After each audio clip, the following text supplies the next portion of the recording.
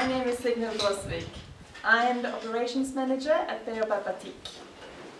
My background is in development studies, with a special focus on youth entrepreneurship and social business.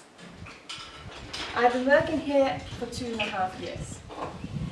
Batik was started by Els 23 years ago.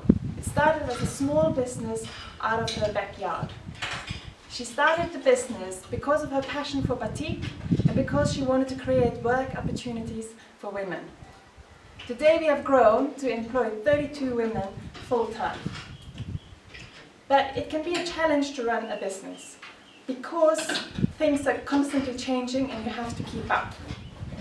It is my responsibility at Batik to make sure we are keeping up with the changes. And that is why I would like to be part of the school.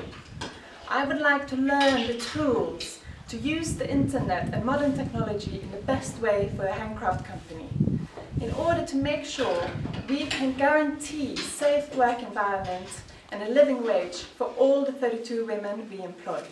Thank you.